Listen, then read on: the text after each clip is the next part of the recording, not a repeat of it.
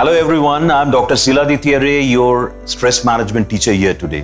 Why I'm a teacher today? Because I'm going to talk about teaching as a major stressor now. So that's it, academic stress. And in this particular program, that is Stress Takes, I'm going to talk about very many useful things which are going to be pretty helpful for you. So please be watchful, be attentive what I'm going to say. Now, academics is not the same anymore. In our days, we used to go to the school just to stay there and study, and in the break, we used to play. We used to come back home and go onto the field and play cricket, football and the rest. But nowadays, not only the school curriculum has become very intense, they are under extreme pressure. And how often have you seen that children are carrying huge bags of books on their shoulder, which is itself a stress. So that's a physical stress.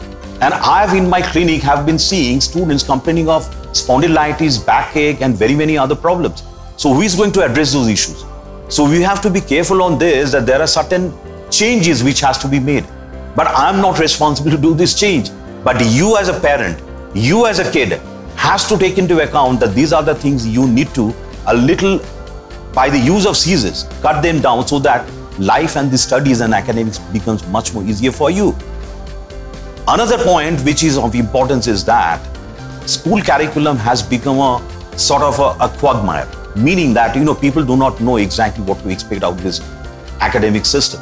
The examination system is sort of faulty, the students are under extreme duress, and the parents' expectations are on the rise. The social expectations are also very high, and students are really fighting it out in the middle in order to pass the examinations. So examination itself has become a major stress. I have encountered large number of students on a daily basis that they're suffering from examination phobia, and it can have a telling blow on their life. Students are committing suicide. Many of them are actually in the state of suicidal intentions and inclinations. So who are going to take responsibility of this?